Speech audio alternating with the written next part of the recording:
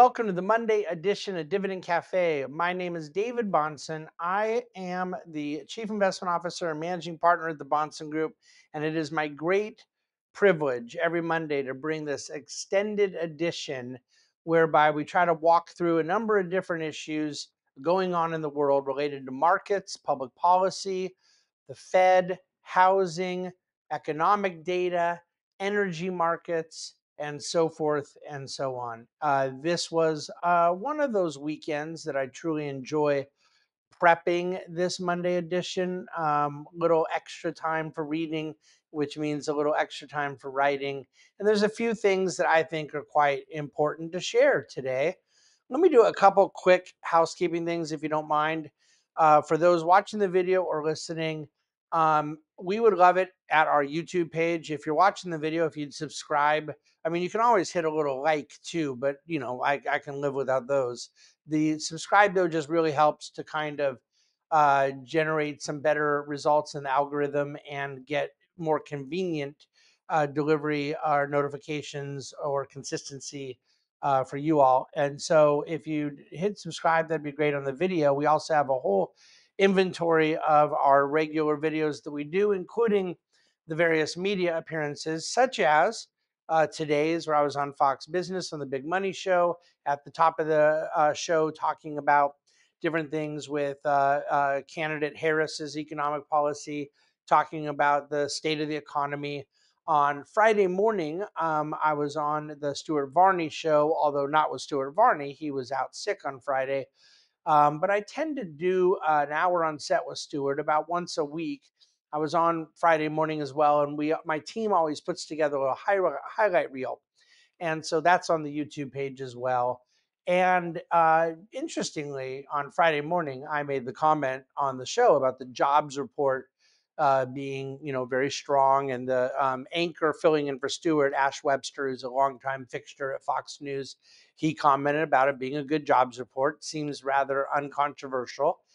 And the Kamala Harris official campaign account tweeted out the video of our clip as if we were saying something endorsing the campaign merely by commenting on a strong jobs report.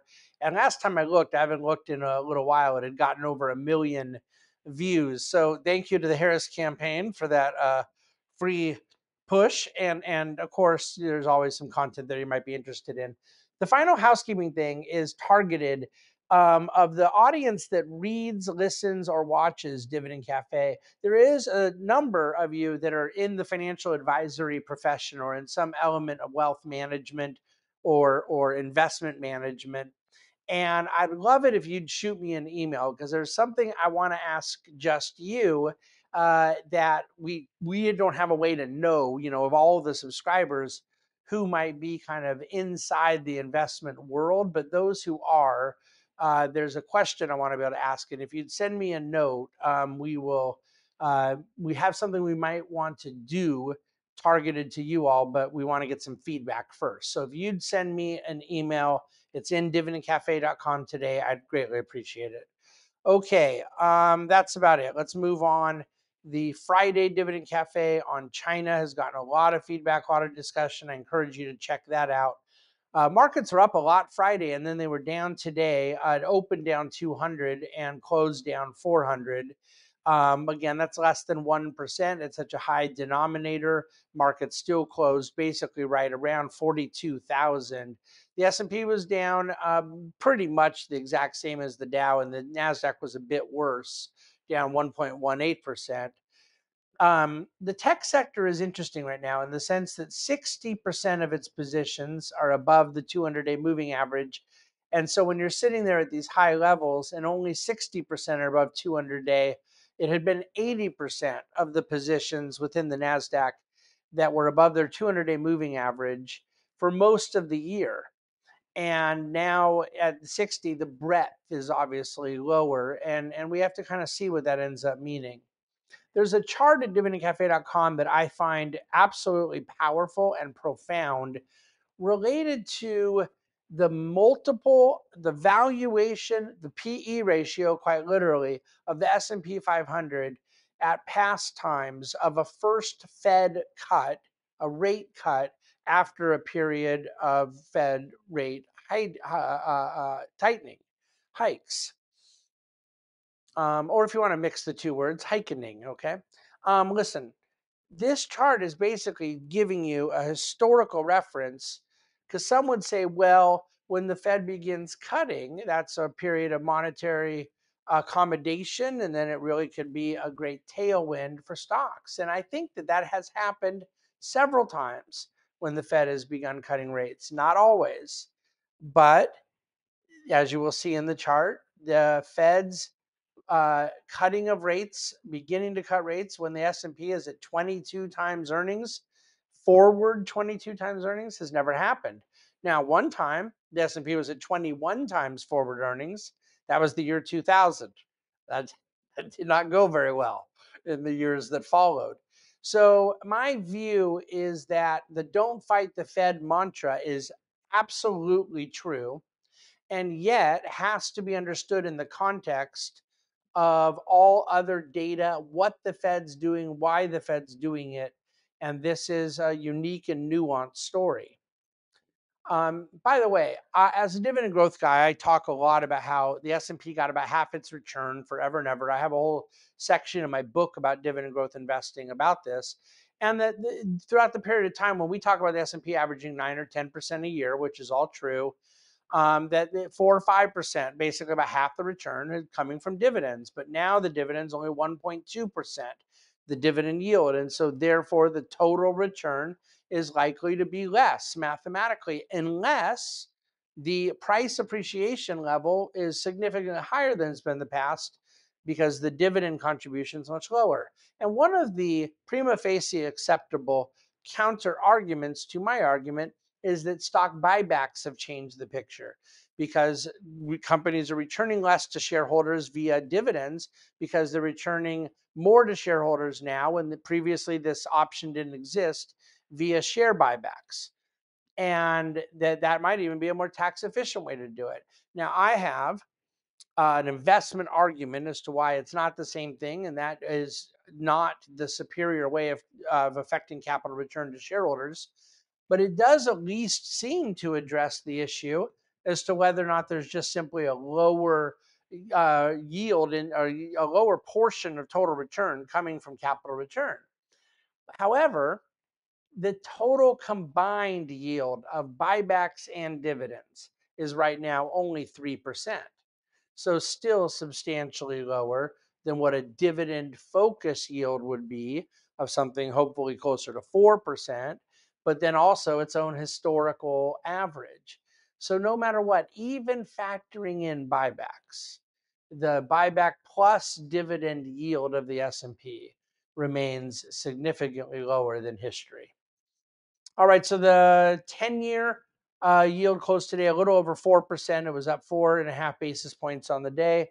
The the 10-year has moved from about 365 to 4%. So the Fed cuts rates, and it was at the time 370 something, came to 360 something. Now it took a couple minutes and it's back up to 4. Some of this is related to oil, rates, dollar, all of those very correlated together right now. Only positive performing sector today, even with Dow down 400. We did not go 0 for 11 in sectors. We were 1 for 11, with energy up 35 basis points. Utilities were down the most, over 2.3%. Quick final comment on markets, we'll move on. A gazillion companies in 2022 said we're postponing our IPO. We were going to go public, but market conditions are terrible. NASDAQ was down 30%. The S&P was down 20%. We're holding tight.